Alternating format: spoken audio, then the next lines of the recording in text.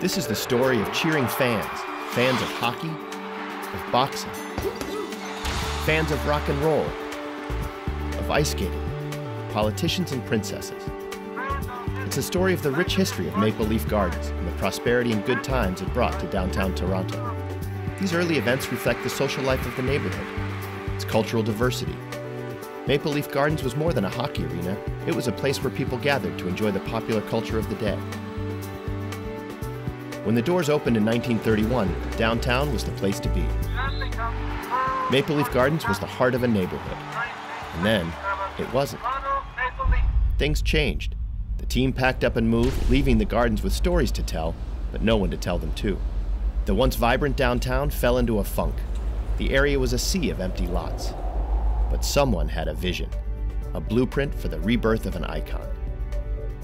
The transformation of an important piece of history began, and so did the heartbeat of a community.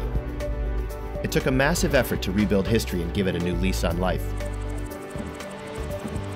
Special technologies to keep everyone safe, structural and geotechnical challenges to overcome. To convert the 80-year-old gardens into a retail space, the interior of the building had to be demolished, and the inside had to be lowered one level and rebuilt. A seemingly impossible task since the bleachers supported the exterior walls and the historic facade. With only a small door opening at the back of the building and exterior walls that depended on the interior structure for their lateral stability, readapting the gardens was much like building a ship in a bottle, except that the bottle already contained a ship that had to be carefully dismantled piece by piece without breaking the bottle.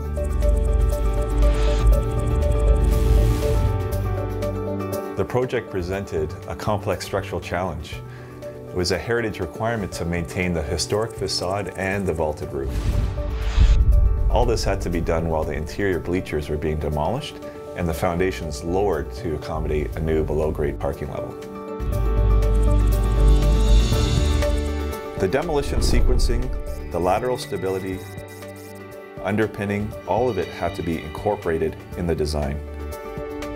We needed to make sure that the integrity of the historic facade and the existing building elements were maintained throughout the demolition and reconstruction. And we did just that with our own highly sensitive fiber optic monitoring system.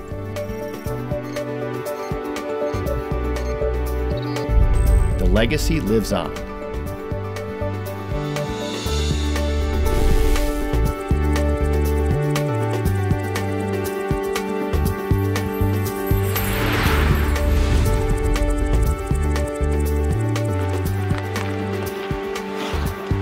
We're standing inside a perfect example of how a strategic infrastructure investment can create jobs, can preserve our history, and can meet the need for a new facility. The charm of iconic arena remains intact. The spirit of the original building lives on. It's a part of the fabric of the community.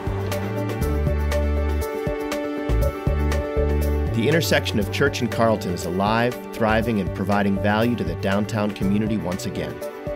And we're proud to have played a part.